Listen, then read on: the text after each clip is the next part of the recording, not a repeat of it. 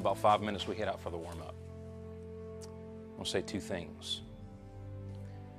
Number one, I love you and I'm proud of you. I wouldn't trade this season for anything in the world. Secondly, you're about to play the biggest team you've ever faced.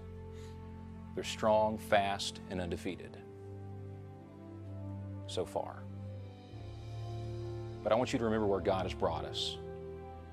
I want you to remember how hard you've worked. We weren't supposed to have a winning season, but we do.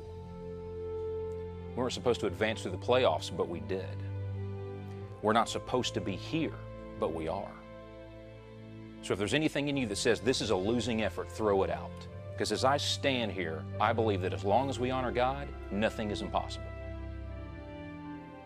Nothing. Leave everything out on the field. Give your best to God tonight. And whether we leave the field the victors or not, we will give God the glory. Now,